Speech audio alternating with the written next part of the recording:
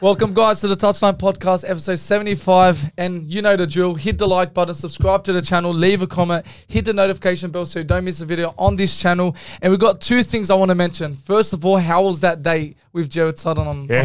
How was it? How was the day with Sutton? Just explain that a bit. Did you secure? No, I've never. I don't know what you're talking about. Did you go to third base? I was actually watching the video. But did you go to third base? No, I didn't go third base. Lying's bad. Lying's bad. I know, Bashar. but Lying's bad, Bashar. About. But how was the day in general? What did you talk about? What did you eat? What did you do? What did you talk about? All the bad calls he's been having. What did you talk about? The biased opinions he has against the Dogs, or and the Good Friday moments. Yeah, I think it was against us the whole way from the beginning to the end. So I said, how come you done a dirty job on us? Yeah, what did he say? And I asked him, why did you let Latrell Mitchell bloody knee Joshua Adokar in the bloody in the body? What did he say? He didn't say nothing. Did he make and up I was losing, and I just wait. Hold on. Is he alive? Oh yeah, wait. I think he's dead. Did you do it? I don't think he's you're on video now. He's not reffing this week. He's not reffing this week. I know, because he's injured. How do we know Bashara didn't off him? Fox Sports gonna release news about Jared Sutton missing. Breaking news: Anthony Bashara's in jail. Okay, number 2 now. Did you invite him to skydiving if you didn't off him? Don't want to invite him. But anyways, that's my segue. That's my transition. Now Bashara's got skydiving this week. Saturday the 18th, man. Time has come. Time has come. I can't wait for it, man. I was just watching. I was telling you off camera. Sorry, give me that. Wow. Go on. Keep going. No, I was just saying. Guys, keep going. Everyone's just bloody cutting off. So go skydiving. Talk about how you feeling. I feel really good, man. I'm actually excited to do it. I was watching a few videos today after work. I was just watching like 2 vlog videos or a couple of videos. It doesn't look that bad, man, to be honest. It doesn't seem that bad. While watching it. But look, to be like, once you're up there, you're looking down, like it's going to hit. Oh, not really, man. Not really. Surely it does. No, you know what? When you jump out of that plane, bro, you just want to get it out of your way. But like you'll see the view, like from the adrenaline's going to be pumping. Oh, not really. No, not really. Because you're like, he's going to tell the pilot. He's going to tell the pilot to land. Not about that. No, it's not about. You can be being scared, but adrenaline can be. It is like everyone does. Like I know everyone feels that feeling for it. Adrenaline doesn't need to be nervous. It could be like it might kick in, but you know what? In my mindset, saying you know what, you got this. Like you can do it. That's right. I reckon if I can do it, you all can. Do I reckon you're going to tell the pilot to land before you jump. Nah, not really, man. Get me down. No, not really. I can't wait. I can't wait to jump out. Just final question. Which lot in Rookwood do you want? I told you what I said. Which one? It's a genuine question. Say it up a section.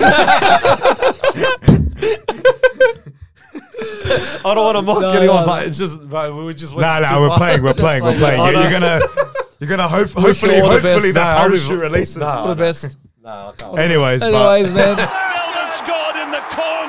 That was a good start. Let's start now with the round 10 review. First of all, Bulldogs and Panthers, man. That was a good game.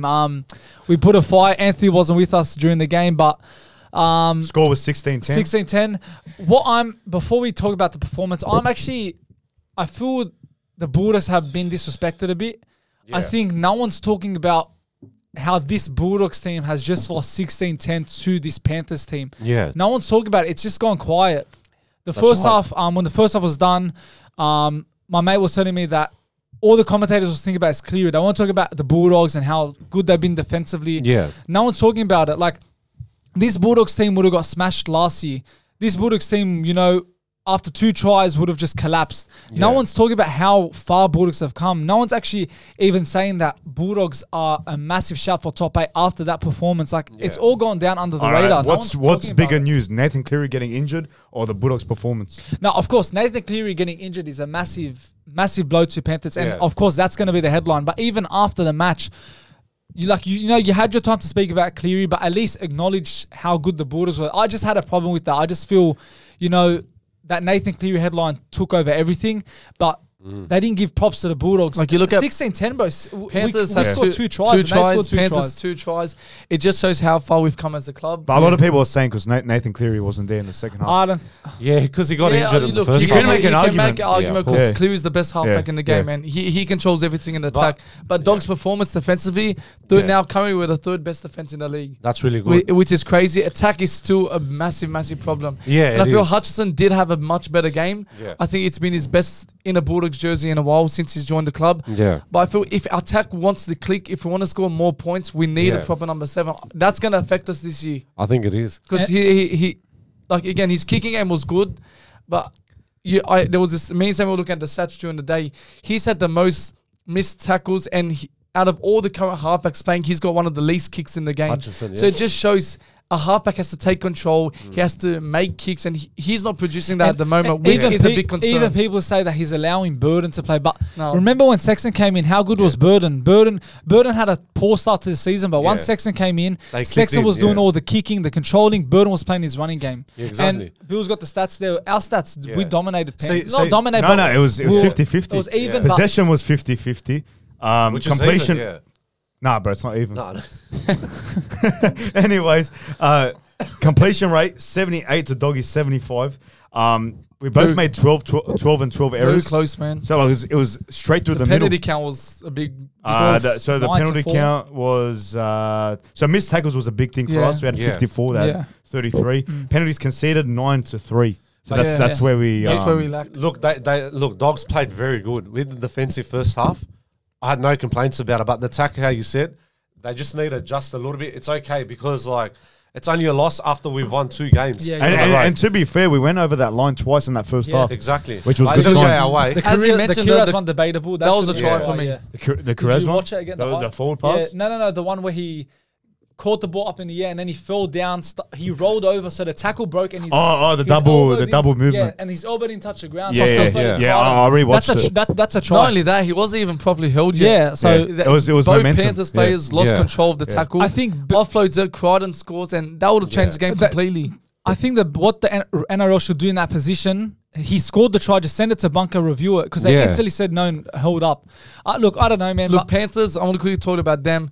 For me, I think they were in second gear. Even when Cleary was there, it wasn't the Panthers I've seen over the years. They're just so professional. They know how to win games comfortably without putting too much effort into it. They're so good at the moment. And poor sides about the Bulldogs winning it this year. I honestly think they're the strongest team this year. When they're not, it's not their day. They're still winning games, and they're gonna possibly win it this year. I just think the Bulldogs made it hard for them.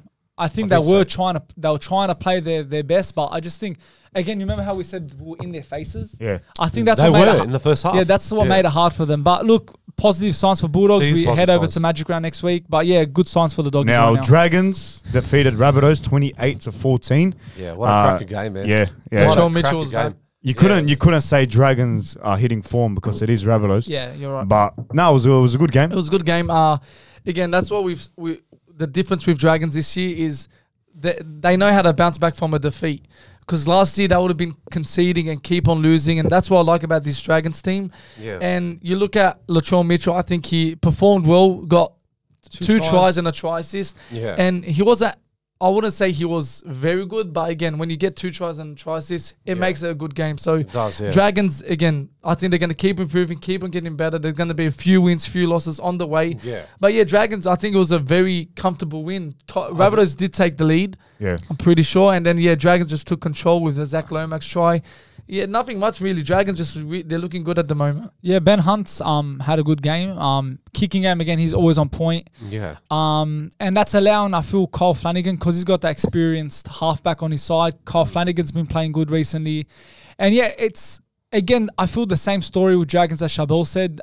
When they're losing big time. Yeah. But when they're winning, they're scoring a lot of points. So it's positive signs for the Dragons. But the Rabbitohs, again, they look very look deflated, very very poor, no style at all. Like, this is like a team that's low on confidence. Like, this is like, I remember Bulldogs, exactly, that's how they're playing. Yeah. You know, it's not acceptable, especially if you're a Rabbitohs fan. Like, Rabbitohs are supposed to be up there as the biggest team in the comp. Like top 4, yeah. Right now, they can't attack, they can't defend. Yeah, they just look very It's just weak. a horror show right now. I think that because of the injuries, I think that's why they're struggling. Yeah. I think even if their players were there, I think they would still not. I think struggle, but I think they'll be in a much better position. So I think with the injuries, it's really impacted them and their performances this year. Yeah, but what about Jaden Sewer from Dragons, bro? Yeah, he played very good. He's getting much better every single day. And that was his former club too. He scored a try. South Sydney, yeah. He played for Dragons. Rabbitohs. To be honest, he's been up there as the best edge in the game.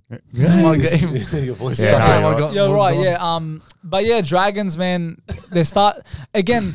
It's like 2 steps. They make 2 steps forward and then they go take 1 step back. You know that they were on form until that Roosters game, 60-18 or something. They got demolished, ruined their confidence. But a win like this puts them back up. I think Dragons will miss the 8 this year because of that. Maybe, they're gonna lose and win. Yeah. Next year for sure they'll make the top 8. 100%. But I wanted to ask, like, the way how South Sydney have been playing, like the last 10, 11 rounds, literally. They haven't even won a game yet. They beat They've us. won one. Oh, they've only won one. Oh, sorry. Yeah. My bad. Did you forget? Did you talk something about that? No, I didn't. But anyways, I'm just saying the way how they've been performing, it's been like very weak. With attack is not the best. The defense is not the best too. Yeah. So what's the best strategy for them to get back up, to have a better performance, and to get more wins? And plus their coaching as well. They only got Ben Hornsby as the interim coach. Rabbitohs need a big win. I think they need a massive win, and it's going to boost a lot of confidence within themselves. And that's what they're missing. I think they just need a 7. Need a 7 and a new coach, but who's going to be coaching their club? Ben Hornby will Wayne be Bennett Wayne Bennett might hop in, but next game. Next game, Melbourne Sharks. Well, Sharks defeated Contenders Melbourne now. 25-18. In their backyard even. I'm still not saying contenders yet. Nah. Still, Not yet. I'm not still saying Absolutely it. not. I know they didn't have Hines, and I know Melbourne didn't have Pappenhausen and Hughes. I'm still not calling them contenders, but that was a big win. We'll see this week. Yeah, this exactly. week was a big Penrith. task because their Magic Round record is atrocious, just like the Dogs. But I think they're stepping closer to becoming contenders. I think that performance was good, dominant. You could just see Sharks wanted it more than Melbourne Storm. And especially without Hines, you expect, especially it's at Amy Park, you would expect them to lose. And their record, they haven't lost it since Bulldogs, I think, last year. So that's quite impressive to do that without Nico Hines. It's incredible, and it just shows they could come a long way this year. Yeah, and look, with Cronulla, I said I know they've got like a tough run, like these next 6 games. I said if they can win more than they lose in their 6th run, then they'll be contenders. But as I said, they're playing good. Like their defense is very solid. They've got again one of the best in the comp. They have the best. They have the best. Yeah, they have the best in the comp right now. And again, I know they were missing Hines, and I know, as I said, Melbourne were missing their 2 key players.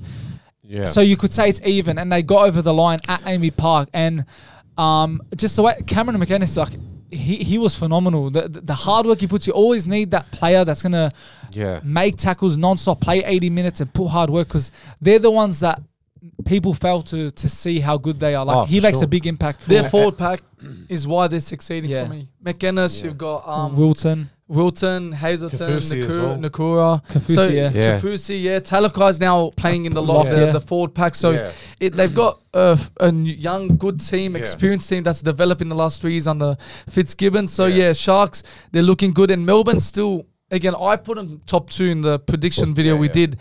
But again, I'm not impressed with their performances lately. They're honestly scraping wins, and their performances haven't been like contenders. Contenders level, whatever you say. With Melbourne and Cronulla's game, because I was watching the whole thing, I wasn't happy about Kavusi's try when he actually. When he went, I think that was a drop ball for sure when he knocked that.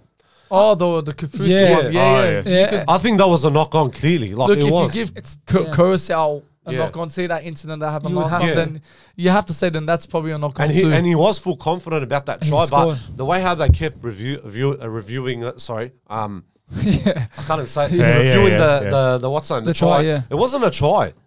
I find it was a lost ball, to be honest. The call could have went either way, and again, that's the problem with the referees right now. One call goes like that, one call goes like that. There's no definite answer. So it's basically whoever's in the bunker system, it's how they interpret it. Because right now, there's no solid answer. I was going to say Daniel Atkinson, he played very good. Very good. But there was one thing that everyone knew what happened on that field, but we're going to get to that topic. We'll talk about that later. That was bad. That was like disgusting. The worst call ever. That was the worst call of all time. Proves Gus's point. Yes, 100%. Yeah. We'll delve into that very soon. Finally, Sydney Roosters and the Warriors. Another 38-18. Yeah, another. Joey Big called high it. scoring, Joey did call it 3 weeks ago. Yeah, he that said this they're going to will bounce up. bring Roosters to where they want to be. After St. George's that performance. incredible. And last week's They've game scored as well. now 132 points in 3 games. In 3 weeks, And bro, they've got the best crazy. attack in the game right now. Wow. They're playing good right now. Warriors, man. Sean look like Johnson. What's happened to him, man? What's I happened think to Warriors them? going back the way how they always like back on the bottom 8, as in like they always stay 13, 12 spot, 11 spot. It's weird because last year they were on fire. that was so good. Yeah. Nothing's really changed within their team. It's only gotten better. Yeah, that's what I'm saying. It's only gotten better, and I just think maybe it's because it's maybe because there's better teams now in the competition. Each team grown. Maybe because of how good they were, they didn't change anything heading into this year, and other teams have found out how they play. There's many reasons to why Warriors could be going I don't wrong. even think they've been bad this year. The Unlucky results are not going their way. I think they've been very unlucky this year. Like they still play the same. I think Sean Johnson has had He's a pretty been good, decent yeah. this year. Yeah. Toa Harris, Vanua Blake, they still have a good team, and I feel they have been performing to some extent this year. But I don't know, something's missing in this team, which wrong. I'm not Like, sure. Something's not like clicking properly. You know what I mean? Because I think that's 3 losses in a row. 4 losses or something 3, like 4 that. losses, bro. That's They- really they bad. need Could a have big been win. 5 if it wasn't for that draw against Manly. Yeah. Because how you said it last year, they had a mad run last year, winning every game as well. Perfect, yeah. I know they had a couple of losses too, but they had the best attack, the best defense as well. But this year was just a bit unfortunate. Like it's really bad. They got hard-working players, which Yeah, they I do. admire about Warriors. They've always had known for a hard-working team. I think they need to fix their defense. I think that's what's letting them. You look at last year, I think defensively they were good. And attack, they're always going to be good. They've got great attacking players, but if they can fix their defense in the next 4 to 5 weeks, I think that can help them get them back on back and top into the top 8. So that's what they're missing from me. Defense is a problem. Roosters, man, like Angus Crichton, he's been on fire. Yeah, he's been smashing His it. last 3 games, He's pulled double try as well. 5 tries. So Yeah, the 5 past tries, 3 yeah. games, he scored 5 tries, and he's putting his hand up for Origin Last contention week right against now for Brisbane, Blues. and now this week against And Warriors he as scored well. 1 against the Dragons. And Dominic Young as well, double try This as is well. like, Roosters of old. Yeah. The way they're attacking, it's very, very scary. But I can see that the Roosters are improving, and I know where they're heading to for the finals like very soon. But I can see, look, I don't want to go off topic, but I know Dogs will make top 8 for sure. And I can see either Roosters or Dogs in the grand final again. If it brings back 20 repeats years. history, 20 years. 2004, That would be yeah. a mad grand Well, I final. think That'll be a mad one. What's good about Roosters this year is I don't think they're relying on individual players to really step up. I feel in the last 2 years they've relied too much on Tedesco to step They up. did, yeah. When he doesn't perform, or even Manu, they seem to crumble. But this year, when Tedesco or Manu isn't playing well, you look at Sam Walker, he stepped up. He actually did. Sam Walker's playing better. Connor Watson is Yeah. playing good. Angus Crichton, so Crichton. they're really playing as a team. And it was a this year. good move for Connor Watson coming from Newcastle back To to Roosters, Roosters yeah. again. That's his home team. Like Now, he's finally hit his form right now. 100%. Because he's been playing hooker lately, and I'm pretty sure that's his position. And he'd they rather know to what play. their role is, because Yeah, I think yeah. what Trent Robertson's saying to the players, use what you have to do what you have to do for your roles. You've got to stay that way. But you better hope they don't fall off mid-year. Exactly. Yeah, that's what I was gonna 'Cause say. that happened Yeah. last year, remember? Yeah. Last year they went off balance and they just And they had there's injuries. a they had common lot. trend with Roosters. They're very inconsistent. Like we saw at the start of the season, everyone saying, "Oh, they're the real deal," and then they fell off. Again, they picked it up. Yeah. And again, what Bill said, it's about being consistent and staying there. So I don't know. I feel it's a different Roosters. What I'm seeing on the field. It feels different right now. But yeah, that's a wrap up to the round 10 review. Now, boys, let's move on to round 11 tips. This week's who you got is South Sydney Rabbitohs and the North Queensland Cowboys. And for the guests, let's go through the ranking for this week for league standings after round 10. In first is myself. I got 5 total tips in round 9 with a total of 47. In second, guests got 4 tips. So last week we had official fan page, Bulldogs, and then down a total of 46. Sammy got 4 as well, 45 total. Anthony only got 3. So Which is not bad. Not bad. Yeah. 43 total points, and Bill had a I terrible had a one. shocker. 2 total tips I had a shocker. in round 9, and he's on 42 tips. I was round 10. tipping the underdogs. The underdog this That's year. what I was doing last And week. this week, the special guest for the touchline tips is BKR Sport. Shout out, Shout out BKR. to him. Make sure you go subscribe to his channel. He Shout does out. a lot of great NRL content, and he's a Titans fan. So He's make such a sure you champion bloke, subscribe. man. Great vlogs. His vlogs are very good. Has His an vlogs are amazing, cracker, Very, amazing. very passionate. Just Yeah, like he us, is. we're passionate. He's the OG in the game. Yeah, he's that's been it. doing OG those Titans, videos. yeah. He's been doing those videos for years, man. I can tell. Credit man. to him, bro. He travels everywhere Oh, for and Titans, that man. too, He man. puts the hard That's yards, bro. He puts incredible, all the bro. effort in, you know. That's incredible, man. That's what you call That's it. what you have to do. That's what you call a true fan. 100%. 100%. Yeah, well, he's the guest this week, and we'll start off with the tips. All right, so first game, Magic Round. Friday night, Raiders versus Dogs. I'm singing dogs. Me too. I'm sticking with Dogs, 1 to 12. I think we should be a bit cautious, dogs. Yeah. Our record in Magic Round is bad. Yeah, it is horrible. I know we've improved. It's a different Bulldogs this year, but we have to be cautious. We haven't won in But- Magic Round. Yeah, we haven't won in Magic The Round. last, like, 3-4 No, we years. haven't won ever. literally. Like, Yeah, in the we last 3 rounds we've Ever versus since it 2 Knights started. and Raiders. Yeah. So yeah, I've tipped Bulldogs. I've tipped dogs. Yeah. Dogs as well. And BKR Sport is tipping the Mighty Dogs. Beautiful. That's it. Next That's it. game, 8 o'clock, Manly versus Brisbane. I'm going to stick with Brisbane. They had a very good performance against Parramatta. Yeah. They dominated. Oh yeah. Israel, Reece Walsh, they played so good. But, Manly, they struggled a bit. Turbo's out. Turbo's out. That's very unfortunate. blow. And Jason Saab as well. Yeah. He torn his, I think his Pec, pec. yeah. Pec injury as well. Could we see the downfall of Manly again? Maybe. You They could, could I fall think- out I of think top it's gonna eight. happen. And that's Yeah. going to affect Tom Javovic, that he won't play Origin as well. Yeah, exactly, yeah. So there's a lot of main So you players got that are going to be. Broncos? I'm tipping Broncos, Yeah. 13 plus. I think Suncorp, Magic Round, Yeah. Broncos. Brisbane will home get it. game. Yeah, Broncos. 13 plus. Broncos and BKR Sport is actually going Manly. Oh well. So he's The gone the underdog. underdog this I want week. to know the reasoning behind it. He put the reasoning on the. He goes, I just think they're due a win because they won. Yeah, that's Okay. what he said. That's what he said. they're Yeah. due. yeah. Yeah, it could be right. Yeah, could Yeah, they man. could go in. They got some good players. Next game, Anthony. Titans versus Knights. Newcastle Knights. Look, I'm sorry, BKR Sport. I just because of Kieran Foran's injury and AJ Brimson, I have to go Knights. yeah, If it was them in the team because Yeah. they control the team and they have helped Titans get their victories in the last few weeks. So without them, I think they're going to struggle. yeah. So I'll go Knights. Yeah, I'm going Knights too. I think I'm going to go Newcastle. Yeah. as well. Sorry, I'm gonna go Knights. Yeah. And I of just feel course, like they're too strong for the Yeah. Titans. I feel we dogged him. He They're tipped. starting to get better as we well. dogged but him, man. You know Yeah. they're playing better without Ponga. Ponga's just, when he's there, they're always like, they don't know what to Their do. wins have been gritty. Yeah, I don't it think is. I don't think they play better without him. But again, they're still doing good without him. BKR Sport, of course, Titans. Yep. Next game, we got Cronulla versus Roosters. That's a big Big clash. clash, that For one. both teams. Both To teams, really yeah. show who's the real I don't contender. know. This is a 50-50 game. Hines Tough will, one. Hines will be just- back. Yeah, I'm going Roosters because of Sharks' record at Magic Round. That remember last year they got Dolphins smashed last by year Dolphins and Raiders Yeah. the year before. and that way, and don't forget Sharks were on good form. Yeah. So I'm going Roosters just for that reason, and Roosters are on form too. I think, both teams are playing good. Yeah, they But are. I don't know. I feel Roosters have again Sharks beat Melbourne, bro. That's gonna give them heaps of confidence heading into And this Sharks game. still first on the ladder. But again, so. Roosters, it's gonna be a very low scoring game for me. Two good defensive team, two I don't good know. attacking team. I think Roosters will edge this. Well, what do you think, Bill? Yeah, I think Roosters would take it. Yeah. Yeah, they'll expose Sharks for the pretenders they are. Yeah. Yeah, I'm going to go That could Roosters as happen. well. 13 plus. Okay. BKR Sport, another underdog. Would you say underdog Sharks? Nah. Are they the favorite? No, No, Roosters, Roosters are are the favourites. favourites. Roosters So are then- $1.65. But it's not an course you would Underdog. know. So they're not the favorite. So Still. yeah, he's going Sharks. Next game, Anthony. The who you got round. So Okay, South Sydney we'll start and with that. Cowboys. Okay, this week's who you got is Rabbitohs and the Cowboys.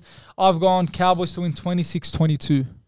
Close game there. Yeah. I got Cowboys 28-14. 28-14. I've Okay. went 24-25 Cowboys. So golden point. Golden Got a point. And Yeah, I've gone 16-20 Cowboys. 16-20. That's a good Okay. one. Anytime try scorer, I've went Jeremiah Nanai. So, but he's on 8 tries, and he's one behind top, and he's second Edge. row and edge. So that's Yeah. an interesting stat man for an edge. to He be is a good player. up there Nanai. as the top try scorer right now. So Yeah. I've went Jeremiah Nanai and anytime try scorer. I went for Tom Dillon. Yep, that's Yeah, good. he's a good player as well. Who did I go? Oh, I went Latrell Mitchell. That's Yeah, right. Latrell. Went You Latrell. went a chill? Yeah, anytime. What about you, Bill? Scott Drinkwater. Scott Drinkwater. Drinkwater. Last one, yeah. First try scorer, I've went Valentine Holmes. Same here, Valentine Holmes as well. And I Shaba went went Cody Walker. Cody Walker, yeah. Yeah, and I went Wyden. Jack Wyden. Man of the match, I'm going Ruben Cotter. I'm going to go Scott Drinkwater. Squadron I went Cotter Cotter as well. Chabot Cotter. Cotter. I didn't. Didn't. Okay, and finally, my favorite one, bold prediction. I went Ruben Cotter, 1 try and 1 try assist. Yeah, I'm saying Cowboys leading halftime 14-0. Okay, Chabot. I can't. Oh, sorry. Chabot went Latrell Mitchell, Simbin. Yeah. Yeah, And- I was actually going to put and that before Bill? I said And that. then I went nobody to score in the second half until 20 minutes. Yeah, That's that's a actually nice Yeah. one. And anyways, yep, that's a wrap up to our Who You Got for this week. And BKR Sport, he tipped Cowboys, Cowboys. for this Cowboys. week. Yeah. All right, next game we got Warriors and Penrith. I'm just going to say it, Penrith.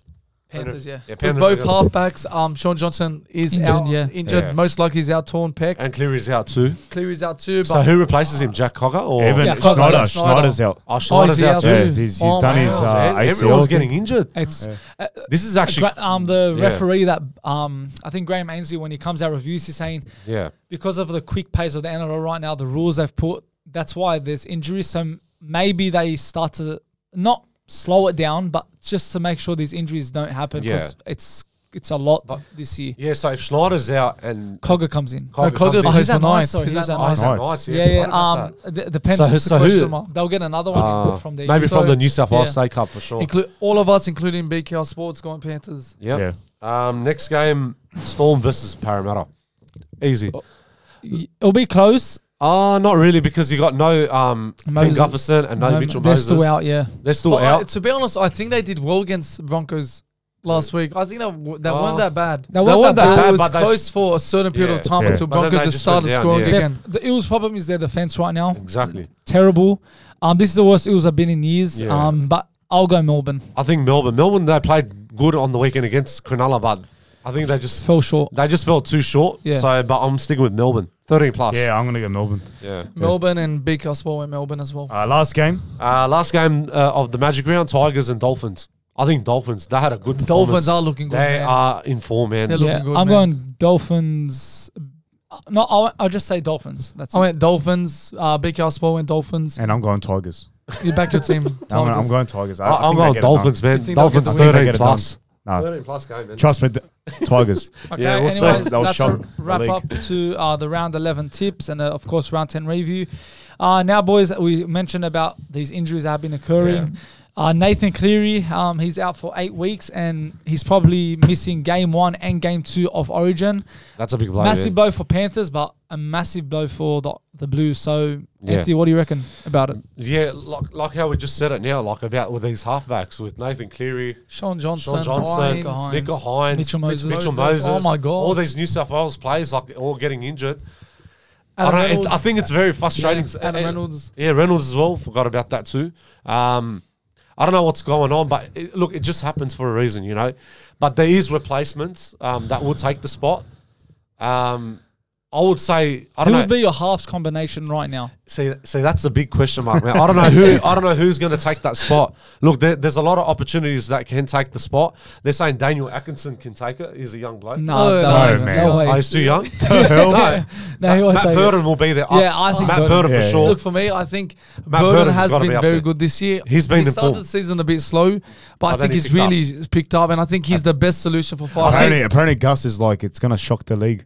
Like About what? who they've Oh, selected. who they selected. Yeah. Yeah, wow. Because Look, Michael Maguire's actually like He's I changing think it up. Burton Yeah, he's will changing get it it. up. I think He will. if you haven't actually watched my State of Origin starting 11 for game 1, make sure you go watch it. Was released a couple of days ago, but I said, look, why we need a change. It's a new era for New South Wales, It so I is, think yeah. it's important a Burton new coach starts. as well. Yeah, New coach as well, and I think for halfback for game 1, it has to be Hines. Yeah, He's been working for this moment, man. Didn't he get a bit of an injury on the weekend? He did a I calf think injury, He yeah. should be. It's a Is it minor minor? injury. He, Look, he if- should be good for the If Origin. Hines is free, Yeah. I go Hines Burden. Yeah. If he's not free and he's going to be out for Origin, I I'd go don't know who I'm putting. Burden 6. There's rumors Moses might be back. Yeah, this round. Mitchell Moses might be back. By the time this is uploaded, we know. Yeah, he might be. Still, I don't know. I'm not He's- impressed by if- him. if he's I coming- think if he's coming back from an injury, is Origin the right place to bring It's him not in? not Yeah. not for game 1. Not too sure, man. And again, if he's not in it, like all I say is Burden 6, and then you need someone I'm else with str- him. I'm struggling to see. they're saying Luke Keary from Roosters. Yeah, they're saying about that today. Yeah. There's not a lot of options. Imagine like a Sam Walker at number 7. He's Queensland. Oh fuck yeah, that's right. That would have been perfect. Luke Keary. Why did I think he was I actually thought from New South Wales? I said it today. I thought he was New South Wales. That would have been perfect for us. Oh, look, if Burden and Luke Keary play together, I think it might work. I don't know. I'm not too sure, but Burden has big bombs. But I want to see that like in the game. Burden. 7. Worst case scenario, if Hines not available, Burden 7, and then you get another 6. No, stick with him. Too much of a gamble. You know, I wouldn't be surprised if they get Cody Walker in. Even that's why the season he's having in Rabbitohs. That's why Gus is like, you'd be surprised. Yeah, like, we don't know. We have to wait and see when they announce the lineup. I think it has to be Cody Walker. If there's no option, when do they? He's playing halfback right now for Rabbitohs. I think so. If it has to be done, he'll come in. Yeah, next week got 2 weeks. Because it'll be 3 weeks before the June. No, I think it'll be 2 weeks. Isn't it June 5th? I think on the Wednesday night. Oh no, it won't. It'll be not this Sunday. It'll be released next Sunday. Oh, okay. So again, if everyone's available besides Cleary, who you putting 5'8" and halfback? I would say Burden. Burden definitely on the list.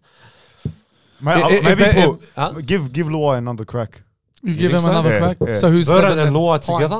I don't know. That wouldn't work. Oh, you're gonna have to put Hines. Who else would you put? There's no one else in the league. Well, if it's a minor calf injury, then I think it should be fine. I think maybe Burden and I feel if Hines was to get selected, I think they're gonna just not pick him because of that Origin performance he had last year. Yeah, that and was I feel he got put under the bus. Yeah, he was moved into center.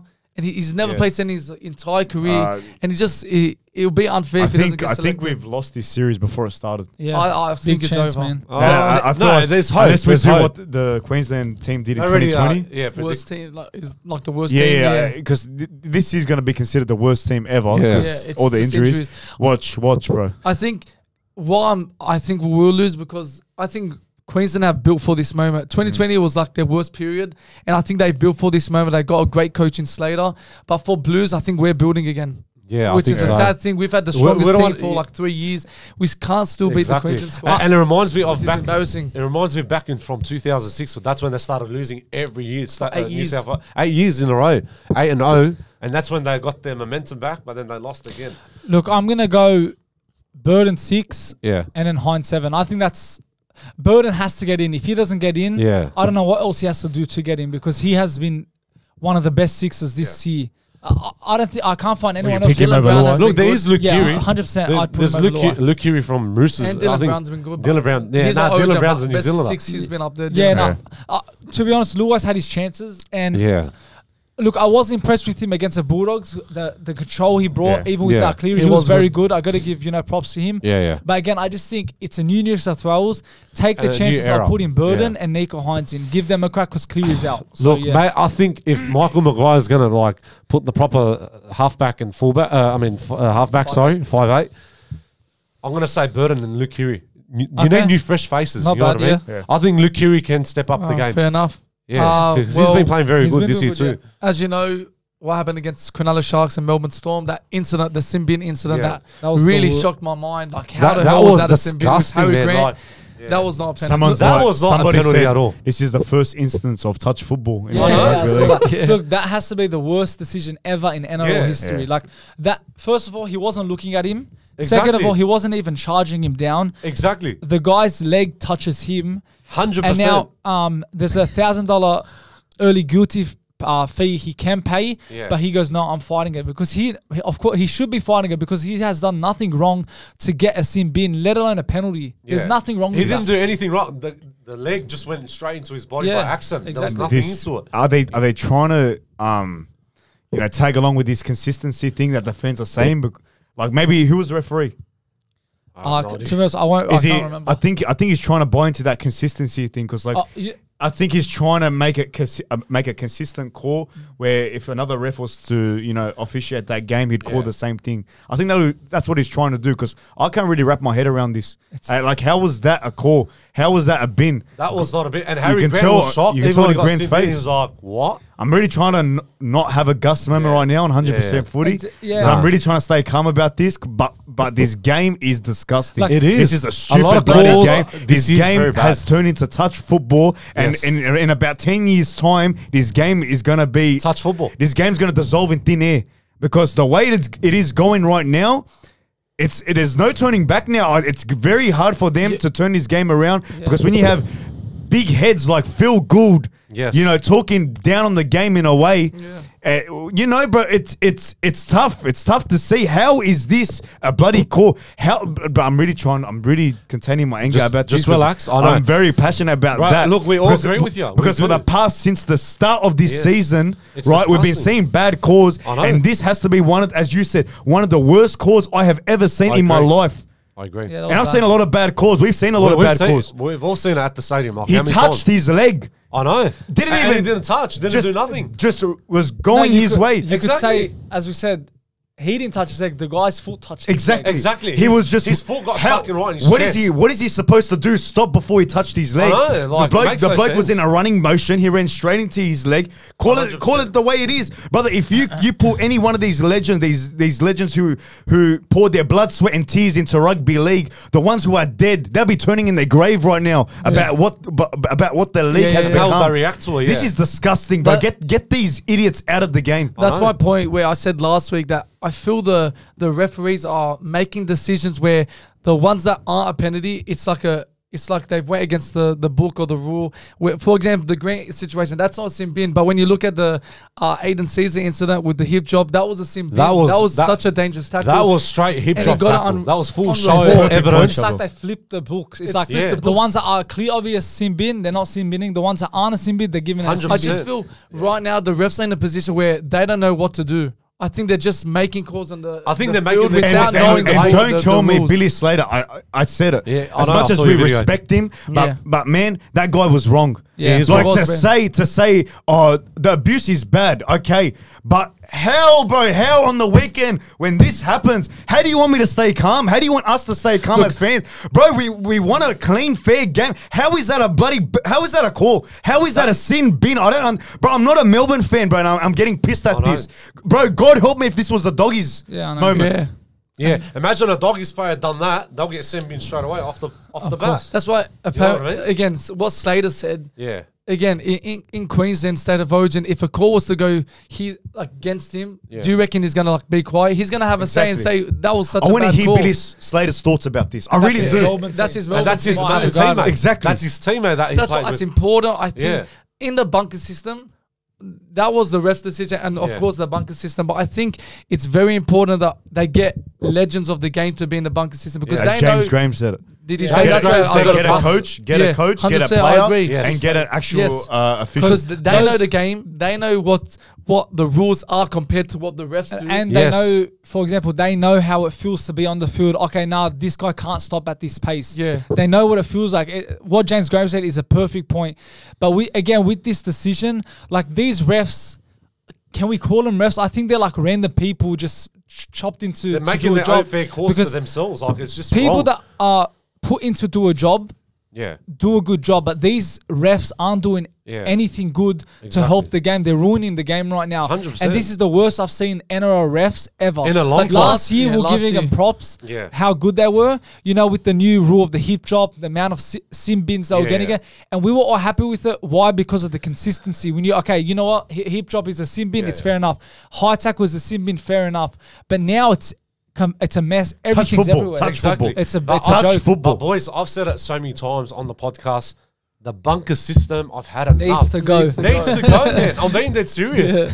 When they first bring it out, I said, what the hell is a bunker system? I've never heard of it in my life. No, look, it's a good thing, but I know they're it is using a good it wrong. thing, but they're just making it worse. They're making it worse. It's a good thing, but they're making it worse. Yeah, but like with those mistakes, what happened with Harry Grant, that wasn't... All right. Yeah. Tell me this. Tell me. In the Harry Grant situation, if that is now considered a sin bin, what was he supposed to do in that in that situation? Was he supposed to duck his head under his leg and run under him? Is he supposed to leap over? Run off. Is he supposed to leap over his leg? No. What is he supposed to do other than run that straight path? Tell me, if an official's watching this right now, that referee, whatever his name is, I don't know his name. I don't know. Tell me, what was Harry Grant supposed to do in that situation? He can put his hand up and slap the ball down. Get back to me. The email's in the description. Look, we could talk all day about this, but David Fafita now, he's signed for the Roosters. There was a lot of talk where he's going Dragons or the Panthers were heavily linked. There was a lot of deals actually. He chose the Roosters on the plate for a bit more money. Yeah. There's rumors, I'm hearing rumors that they've also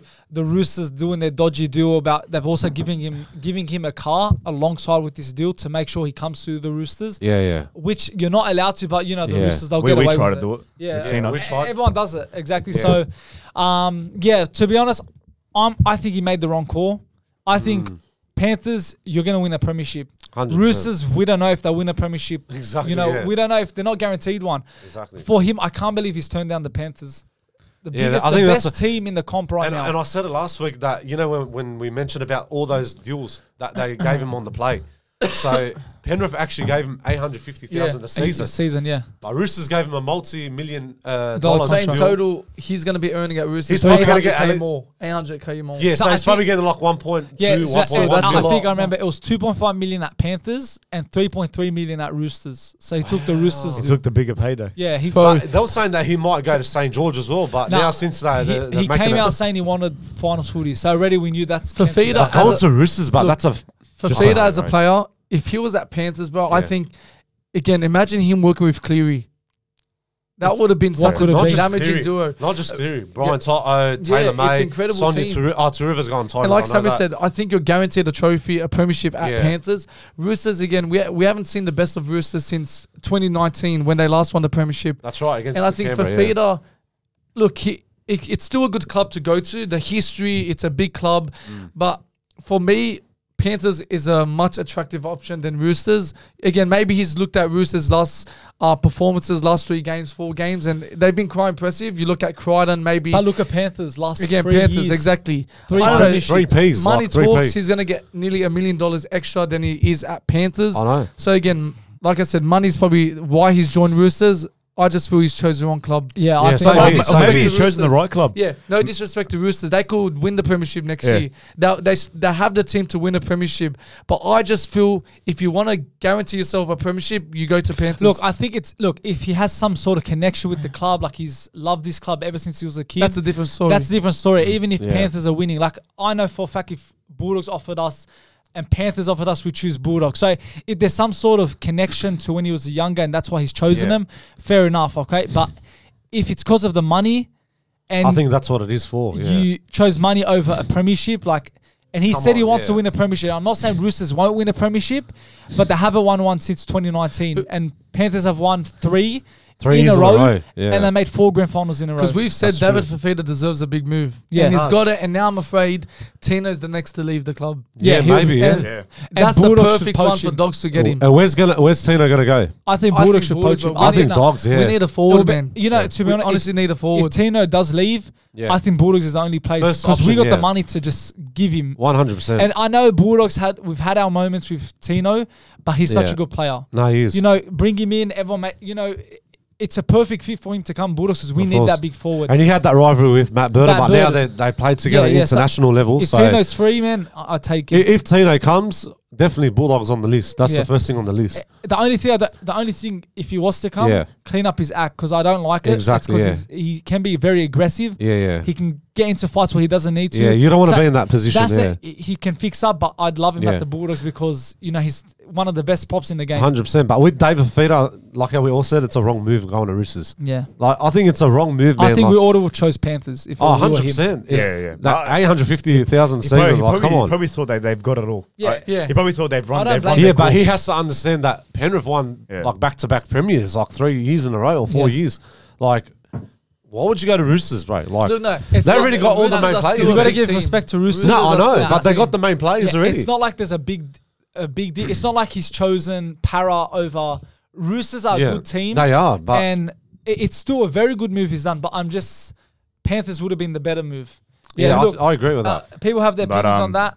Final thing. One more thing. Yeah. I want to talk about the Pangai situation. I know we've raised this up many times. I saw that interview. I don't know how many times we've talked about this, but this really pissed me off. And I know our boy Joy has a lot to say about this. But he went on to 2GB, I think. I don't know where it was, Triple M or anyway. Triple M, that's it. Yeah. So he was like, this is what he said about him coming back to rugby league. No disrespect to anyone on the bottom teams, but if I go back to to a bottom team, then people will say, I haven't learned my lesson. I need to go to a team where it's not about the money, it's about the system and the coaches and the players. Now, this is my thing about this, all right? I'm going to get passionate now. Now I'm going to get off my head. Because now he's blatantly said, I wanted to leave the Bulldogs because I didn't like the coaches, the system, and the players.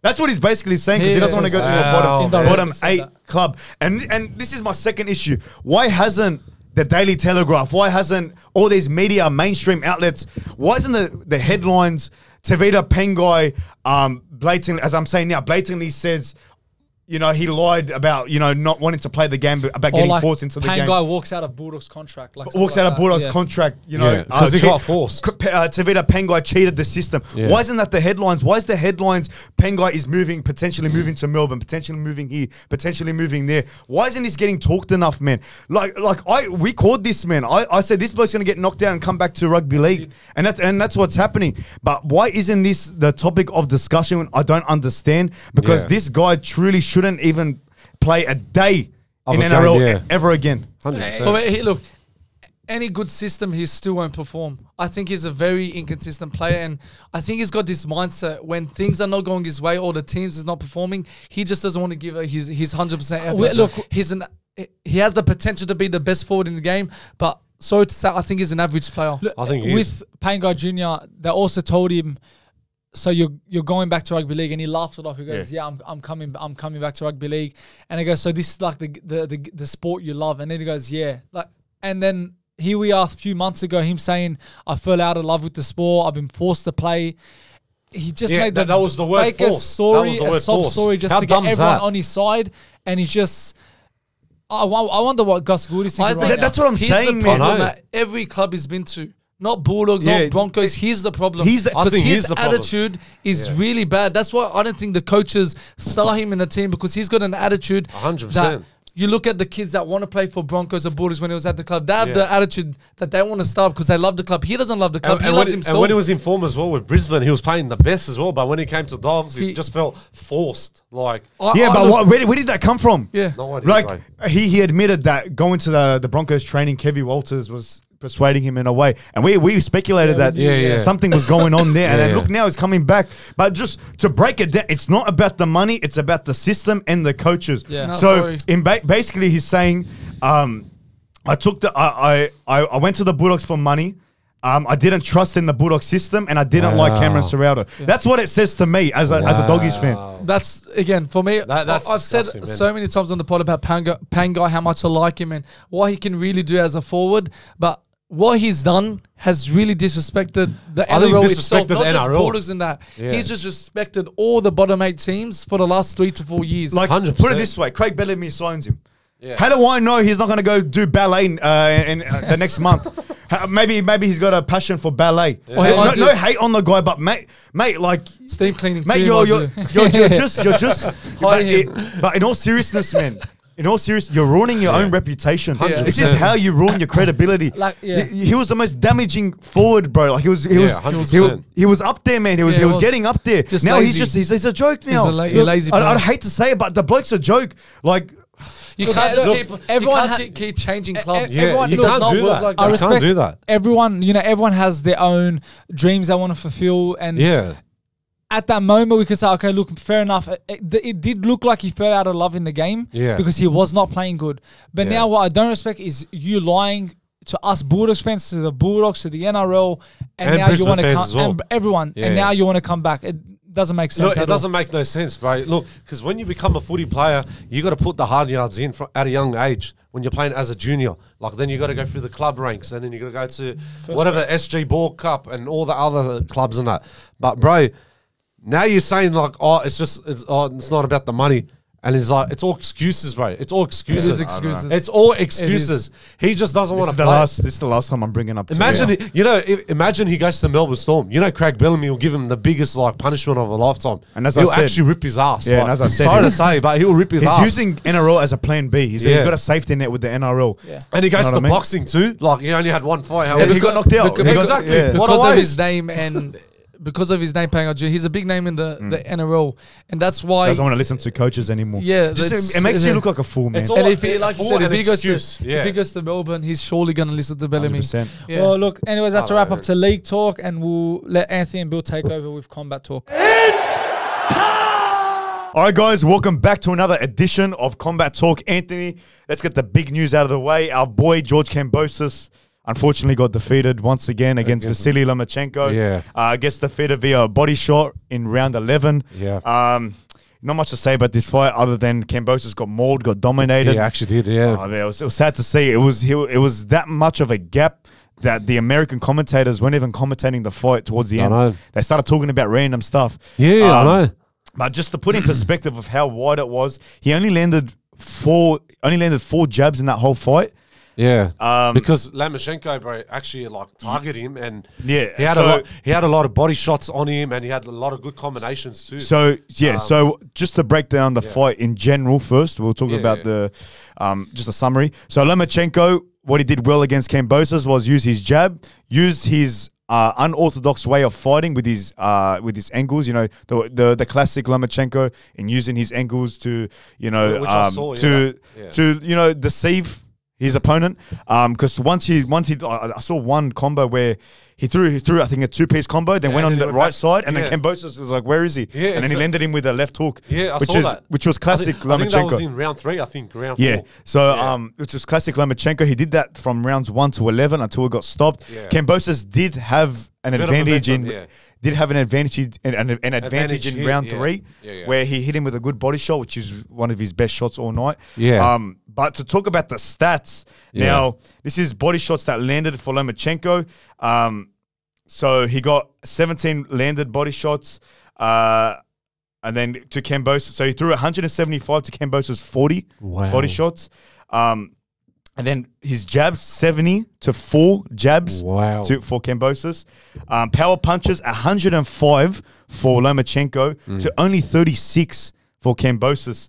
That is the gap in that fight. That when they say styles make fights, but you can tell they're two different styles that didn't really work in the fight. It wasn't competitive at all. Exactly. And what now for Kambosos, man? I said this from when this fighter got announced. If he loses this fight, which he did, he's out of the elite level, man. He can't. Look, he lost his belt. It was for the IBF championship. Yeah. So now Lomachenko has that under his belt once again. He's got a world championship under his name at the age of 36, mind you. And he's still fit, man. Exactly. He's still fit. He should be depleting right now. I know. So now Kambosos, I feel like there's not really anyone you can give him in the elite level, because I feel like they just walk over him. Haney walked over him. He did. Lomachenko walked over him.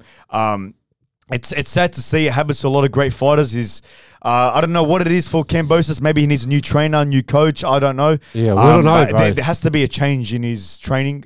I can't talk for how he trains, but it seems like he trains hard. But I feel like there needs to be a drastic change for him to get into that elite level once again. And now for Lomachenko, man, I'm hearing Gervonta Davis wants that smoke. Wow. So if you set up Gervonta Davis versus Lomachenko, that's going to be good. That's when you say styles make fights. That's going to break records. It's going to that will be.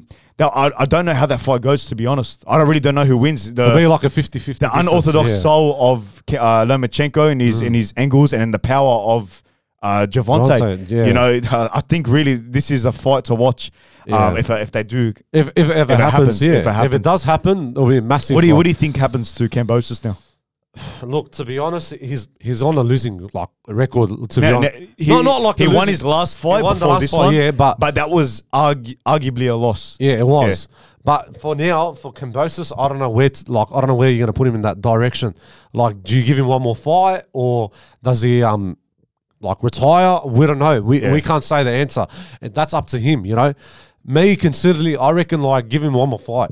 Yeah. See where that leads to, But who are you going to put him against? Yeah, it won't be anyone in the top 10, to be honest. Exactly. You need someone probably in the lower division. That's what I'm saying. Yeah. As much as I love Kambosos. Of course, bro. And because I went to Melbourne for this guy, and I wanted to watch him when he fought. And I know you're a big passion fan. Yeah, I love Kambosos, but he's got to come into terms that he's not on that level, man. When you get dominated by Haney in the first fight, and then again in the second fight, and then get dominated against Lomachenko. Yes. Now we've actually watched it. Me and my mates watched. That's what I'm saying. Kambosos and Haney's fight. Haney was all over him. It was all over him from round 1 all the way to round 12. So he's got to make a decision. I know he's under top rank ESPN's Top Rank. So they got that. Who's the promoter? I think Bob Arum is the promoter. Yeah. So it's up to him who he gives him next. But if you're smart about it, you don't give him anyone in the top 10. Yeah, you don't want to put him in the top 10 for division. now, at least. For now, you got to get someone maybe like between 10 and 15. Maybe give him a Tiafima rematch. Yeah, Tiafima Lopez versus Kambosos too. I'd watch it. Yeah, I would watch it too. But we'll see what happens. That could be in the works. But that was just a shame to see in Perth, man. Yeah, just, I know. That's disappointing, bro. Great Australian boxer, get defeated like that. And not just that, a lot of you, like even the Australian fighters too, like they've lost Alex Voganovsky, Robert Whittaker, and now George Kambosos. Yeah, it's and tough even Aussies Stephen right now. Erzik as well. Exactly. On that past weekend against now. Yeah, but it is. We'll see what happens with Kambosos down the line. All the best, man. I wanna watch him fight again. That's for sure. But onto UFC, man. Now Dana White has said he's gonna stop UFC Apex, so like all the fight nights in the Apex. He's going to stop fight Vegas, nights happening in the UFC Apex in the Performance Institute Center. Yeah. I think that's where that's where it is in the it's in the Apex Center in Las Vegas. Yeah. So he's going to stop that. He listened to the fans. The fans have been asking for that since COVID finished. The whole COVID scenario was done. So originally UFC Apex, for those of you who don't know, was put in place because of the lockdown restrictions, because of what was going on in the world at the time. Right, yeah. Dana White didn't want to halt, any fights and stop any events. So he went to the UFC Apex in Vegas, made his own events in there with no crowd. Yes. But now when it's all said and done, when COVID's gone, the fans have been asking for fight nights to not be in the Apex no more. It has to be at arenas. So, at arenas. Yeah, so I know what Dana what he's trying to do. So like how he said, how all the fans said, no more of those Apex inside the octagon, whatever, in Las Vegas, in that center. I think it's better now that Dana White put all those ranked fighters from how the people started coming from different promotions, like from the local promotions, MMA, so they can put them into the octagon, but in the how can I say, the co-prelims and then the main prelims, you know what I mean? Before the main cards. You know what I mean? So put him in there, you're saying? Yeah, as in, all those new fighters. As in the new upcoming fighters. Fighters, so they put them the prelims, and then the early prelims. Yeah, the early prelims. Prelims, All these young fighters. So you're saying for them to fight in the Apex still? No, not in the Apex. Not in the Apex. Arenas. At arenas to get the before crowd. When people start coming into the arenas, you know what I mean? No, that's the thing around this. So Joe Rogan was against it. He wanted UFC fight nights to be still in the Apex. He said he put funny thing enough, he put the Apex over Madison Square Garden and T-Mobile Arena. So he put the Apex. He said fights are way better in the Apex as a viewer to watch it in the Apex with no crowd than watch it at a packed out Madison Square Garden and T-Mobile Arena, which was crazy for me to hear and watch him say on his podcast. So he was saying that it's better to have it with no crowd in the Apex than a packed out arena. Why? That's what I'm saying. I don't understand why. I think because but there is people. You know why? You know why I think he said that? Because you hear the punches, you hear the leg kicks, you hear the snaps. That's why you hear the fighters talk, like the famous Max Holloway quote. I'm the best boxer in the UFC. We heard that because there was no crowd. Yes. So I don't know if did that happened in the Apex. I don't know if he said that in the Apex, Max Holloway. I'm not too sure. I'm pretty sure. I think he must have said it in the. No, he did say in the Apex. I don't know. Correct me if I'm wrong. But I'm pretty sure he said in the Apex. He must have said it in the arena for sure. I think it was in the Apex. So it creates moments like that. Yeah. That's why Joe Rogan loves that. But I agree with Joe Rogan on a lot of things, but I don't agree with him on that. Dana White, that's a great move by you. You're listening to the fans. That's what a boss should do. Listen to their fans. Yes. It's only gonna, and back to your point, it's only gonna make those fighters that are upcoming, get used to that arena environment. Yes. If if that is a future star in the making, that could be the next, we love to say, the next McGregor. How are you going to build a character like that in an empty Apex arena? That's right. You're going to build a character, you're going to make them comfortable with crowds around them. Even though those prelims don't really have a lot of people, but just the environment is going to get you used to it. Yeah, exactly. And speaking of that, Jacob Malkoon even said it as well. The last fight when he won against that Canadian fighter a few weeks ago, he said, I'm done doing it in the Apex as well. He wants to be in the crowd, with the arenas. You love the buzz. You love the noise. You want to hear the boos. You want to hear the cheers. You want to hear everything. It's that adrenaline rush. I think what it is a lot of these fighters, they don't get the same rush that they get walking out into it packed out stadium. Because Jacob was used to it in the Apex for the last 3 years since COVID now, when he started his UFC career. Yeah. But now he's like, I want to hear the adrenaline, like I want to hear the noise. It's a different. That's what's UFC. That's all UFC. We don't know that feeling. They only know that feeling of walking out to a packed out stadium. 100%. You kick into a different gear. It becomes like almost like a dream for him. Exactly. To walk out, everyone chanting your name, everyone screaming. 100%. And like how you said with Dana White, how like he wants to scrape it off too. Even like when they do the Ultimate Fighter, so like when they do it in the Apex, just for that time being. But when it comes to like how the olden days when you had like all the best coaches and then he puts all the fighters.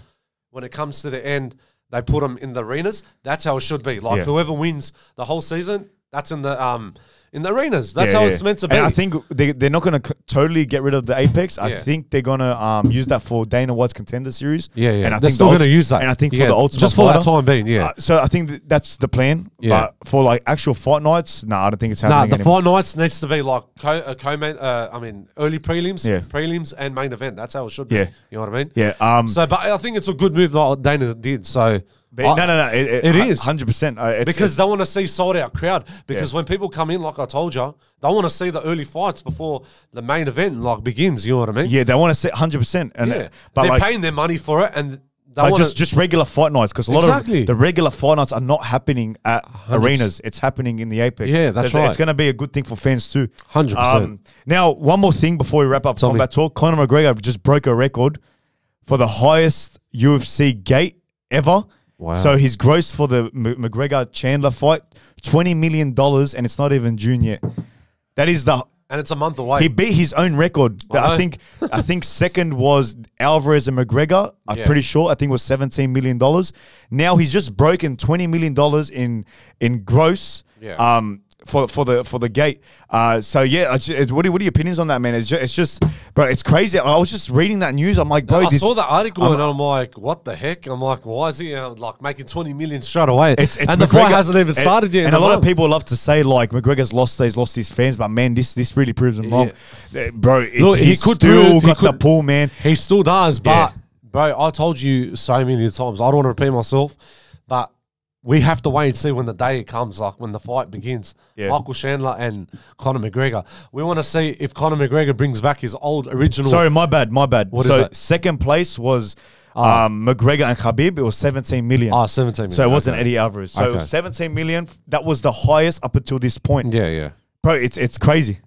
And it hasn't even fighted yet. Like it's not even June. It's June 29th. That's end of the month. Like that again. Like that just shows like there was talks that people like UFC don't need McGregor anymore. They don't need him. And in a way they don't. But when you're putting, he's still their money maker. He's still their cash cow. McGregor is still breaking records like that, bro. Like it's gonna rise up even more coming up closer to the fight. You know, probably it could go to like 30 mil. We don't know, man. Because like end of the day, when you get into that octagon, when you're bringing your A game, I think Michael Chandler's going to shut him down. Like I know Michael Chandler's going to shut him down. He's been training super hard. I've seen him. He has, and we'll get to that closer to the fight with our predictions. But if McGregor now, if he wins this fight and he gets the fans believing again, he could break this record.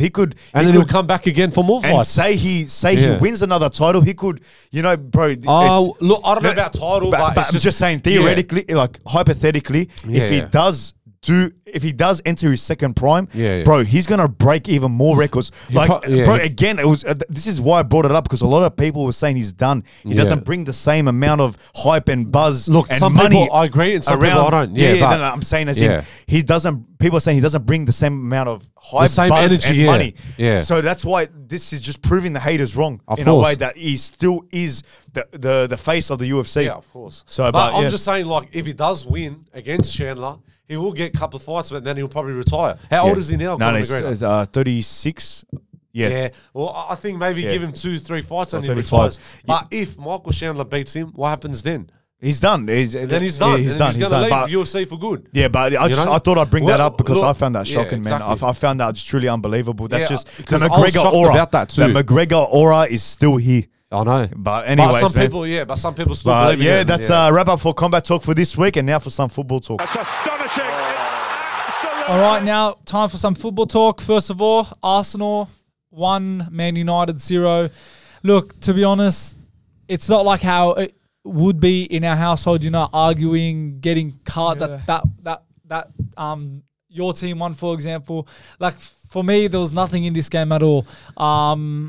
Just watched it for the sake of it. And to be honest, with the team we had, the lineup we had, we put a fight up. In that second half especially, we were attacking a lot. Just can't finish our chances. Arsenal probably just happy with that 1-0 win. But again, they weren't good at all. I think they were just missing something, not the Arsenal we've seen throughout this year. But again, they're going to be a bit conservative. They don't want to concede that goal. They want to, because they trust their defense. Arsenal trust their defense. Yeah. They know that if they get that goal, they can go the whole game without conceding. And already that's 18 clean sheets for Arsenal. But before we move on to your team, I'll just talk a bit about my team so then you can delve deep into Arsenal. Man United, again, we're in a position. Again, I've said the season's over. We're playing for nothing. We could still sneak in a Europa Conference League, but do I want that? I just feel maybe it will be better if we have no Europe, less games, focus on our performances in the Premier League and domestic cups, and then somehow that might build confidence, get us more wins.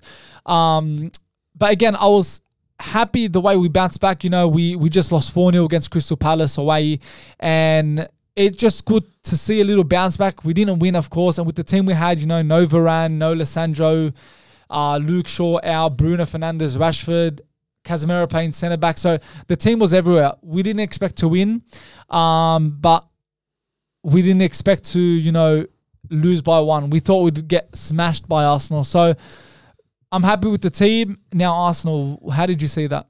I think to be honest, I think it was one of our worst performance in 2024. You can see that the team performance wasn't to the level I wanted it to be, because you look at United defensively, we could have exposed you so many times. Like every time we attacked you guys, there was like a mistake, or like Andre Onana saved you guys. Like the amount of saves he made was incredible. And I honestly think if we were attacking a bit more, if we were more aggressive, the score could have really opened up. But I think that the team was a bit cautious, that we just wanted to play a defensive game, get that 1 goal and just grind the win and ground it without the whole game. And that's what we did. And look, the result is all that matters at the end of the day. The performance doesn't matter, even if you win 1-0 and it's the worst performance, which I think, like I said, is the worst this year for Arsenal. But yeah, we move on. It's a 1-0 win. We just wish and we hope for Man City to lose against Spurs on Wednesday, which, look, for me, we always have this argument about every game I'm saying, I feel this could happen, this and happen. And that's the point. For Arsenal fans, we're never going to get these moments. Last 2 years, we've been competing for the title, and we want to have that hope. We don't want to just say, oh, City's won and that's it. You ruined the moment. You ruined that feeling of enjoying this title race. So I believe Spurs is our final and last chance, because the last game of the season, they've got West Ham, and City will not drop points there. And you look at Spurs, they haven't lost a game at all. Sorry, City have not scored a goal in the Premier League against them since, I think it was, because including Wembley, they never scored, and including White Hart Lane, they never scored. So it's been a long period of time where they haven't scored at their home ground. So that's what I'm leaning on, and that's the confidence I'm hoping, and the hope that I think that Spurs can get a result. Draw or win, both of them would suit us. We just need them to drop points, and it can honestly help us win that title. And fingers crossed, man, fingers crossed. I think Tottenham is the biggest chance you have, and I think the last chance you have, a proper last chance for you to stay in, win the title, because I feel if it goes to the last day, Man City are not losing against West Ham. But you look at it, they're not I told you, I know they're not going to lose. And the Aston Villa 2 years ago. It might be tough. Yes, it might be tough, but they won't lose. Will win. But I'm saying there will be, again, last days, that the pressure is going to, even City, the greatest City team, not the greatest team, but again, the QPR one, and even 2 years ago when they Villa, the pressure on the last day is a different level compared to the pressure they're going through now, because they were losing 2-0 in both games and they caught up, and it shows even if they're 2-0 against West Ham, they're gonna get the result and win the title. But I'm saying it's gonna be still tough, not only for City but for us. City's such an experienced team, and we're still learning, we're still developing. So we're going to be in a big amount of pressure against Everton. And I feel Everton's a harder task than what they have against City, because against West Ham, Everton is a very strong, they're on form, a very strong defensively team, second most clean sheets in the league behind us. And it just shows under Sean Dice that performed. They've been such an incredible team this year. And if it wasn't for their points deducted, they would have been top 9 right now in competing, trying to get that European spot. Look, as I said, I feel I feel if City win Tottenham, they win the league. I don't see them dropping points against West Ham. It will be tough. I think Arsenal probably smash Everton at home. You know, they need it. Their fans are behind them. So, yeah, I feel this is a do or die right here. In my opinion, I think it's that Tottenham match. And I think Tottenham can cause an upset. So, yeah, it's heading to the last day. Once again, always the best feeling when it does. But, again, nerve-wracking when it's your team you're supporting. Now, let's talk about Chelsea. Chelsea, who aren't in the title race. But, again, they're in contention to play in the Europa League. You know, for one part of that season, you thought Europe's out. They're going to finish mid-table. But, again, they're showing some fight. They haven't lost in... It's been a while since record is incredible. Yeah, it's been a while since 2024. It's been a while since they've lost the game, I'm pretty sure. And they're starting to build confidence, starting to finally gel and play the way Pochettino wants them to play. Now, again, with next season, can they continue this? With me, the problem is I think they can continue, and I think they will have a better season.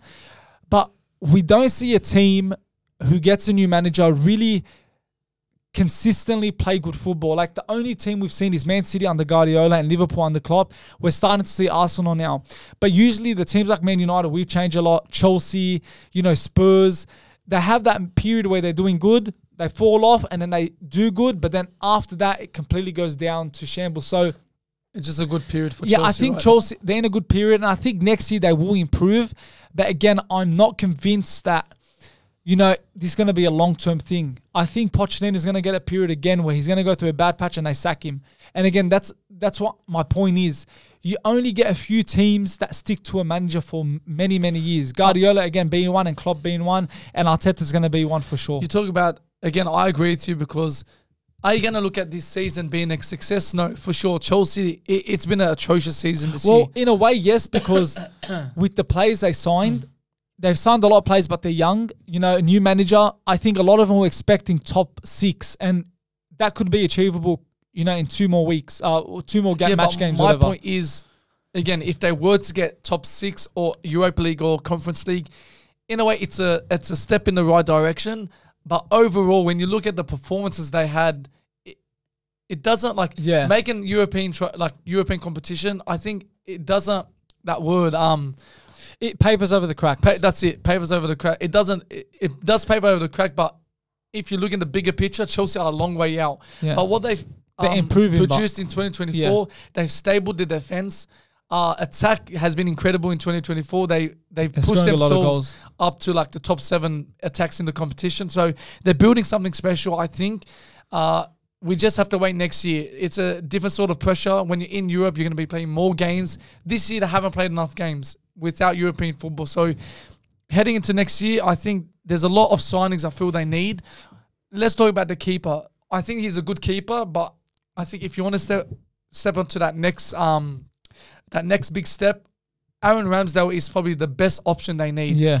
And I think Arsenal would sell him to Chelsea. I think Ramsdale needs a move. He's not going to stay at the club, and him joining Chelsea will be an incredible move. He's a great shot-stopping keeper. He's great with his feet, and he's an experienced keeper, and that's what they're missing, I feel. Yeah, Thiago Silva's leaving. I feel the defense has gotten better, but I don't feel they have that strong, big defender. Like, it's important that you not always sign the big world-class players. It's important to build unknown players sometimes and less experienced players and build them for the future. Just like we did with Gabriel, Saliba, what Liverpool and City did with Chelsea have done that, because that's what they've done. They've got a lot of young players. Without Thiago Silva, where's the experience coming from in the defense? Now they've got to buy that big, well-known centre-back. 100%. Reece James is going to get injured next year for sure. They need a new right back. They've got that guy Gusto, but he's not 100% fit. Sometimes he seems to come off and out of the team. So it's very important. So keeper and right back for me is their most important position. Left back, I'm quite happy with Cucurella. I think he's a great addition left back who's so they strong do need defensively. they do need changes. On that, let's talk about young players, you know, that deserve a move to a big club. There's a lot of, you know, players out there, you know, Michael Elise, Ebericha, Eze. There's a lot of players, and Eze has been linked to Man United as well as Elise, but I just don't feel right now is the right time to bring those players in, because I know for a fact with where we're going now, their confidence will go down unless miraculously, you know, our full team is back. We're starting to play the way we did under Ten Hag's first season. Then yes, it'll be a goodbye. But I think right now we got to steady our ship. We got to try and get the structure right before we bring him in, because we don't want to destroy another young talent. So personally, for me, I'd love them to stay for Palace for another year, just so then we can sort out our stuffs and then we poach them for the next year. But if I was to say, you know, where should these players go? I think Liverpool should get one of them. I think Liverpool needs someone like that. Again, with Klopp leaving, want to try and build something new. Eze and Elise could be some good buys for them. Arsenal, maybe, you know, and Eze could fit into there, you know.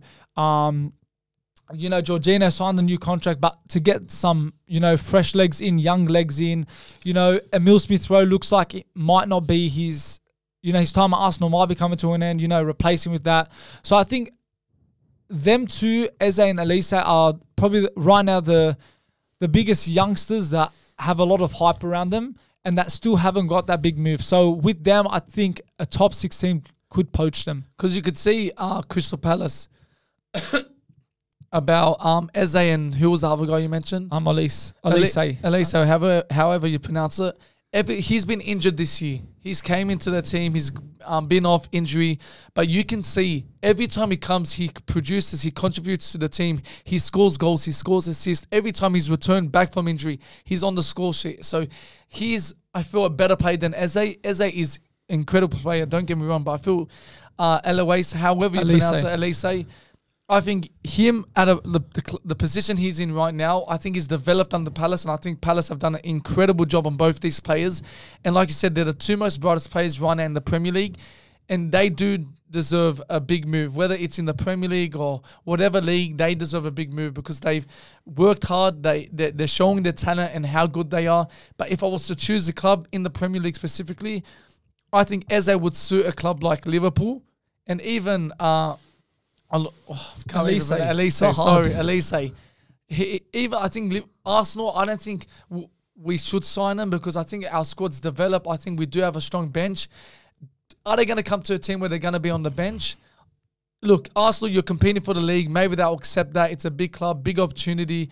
They'll accept that. But I think right now, Liverpool is probably the best place to go to, especially with Klopp leaving and they're on a sort of a rebuild. Yeah, finally, look, Premier League's been one of the best leagues and is still the best league in the world.